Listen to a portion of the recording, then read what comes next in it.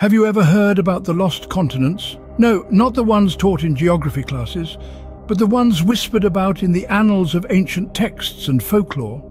These tales speak of lands that once thrived, but have since vanished, leaving behind a trail of mystery and intrigue.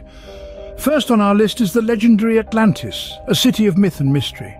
The tale of Atlantis dates back to the writings of the ancient Greek philosopher Plato in 360 BC. He spoke of a civilization founded by beings who were half god, half human, a utopia that had mastered naval power.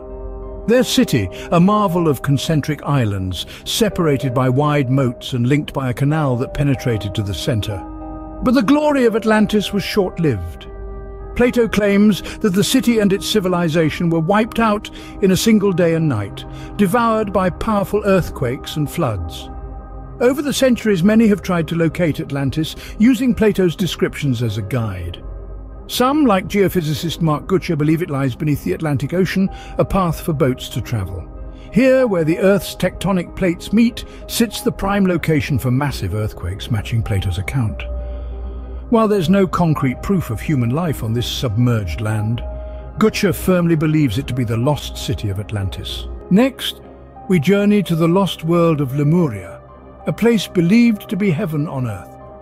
Populated by peaceful, highly intelligent beings, Lemuria was a utopia that existed millions of years ago. German biologist Ernst Haeckel theorized in 1860 that this land was the cradle of mankind, the starting point from which people migrated to other continents. But where is Lemuria today? Submerged beneath the ocean, it is believed to have connected India, Australia and Madagascar before the end of the last ice age caused sea levels to rise, flooding the land. Finally, we explore the lost world of Mu, a continent first mentioned by Auguste Le Plongeon, a British-American photographer and explorer. He believed that Mu was home to an advanced civilization and was the true origin of mankind. Later, explorer James Churchill also wrote about Mu, but he placed it in the same location as Lemuria.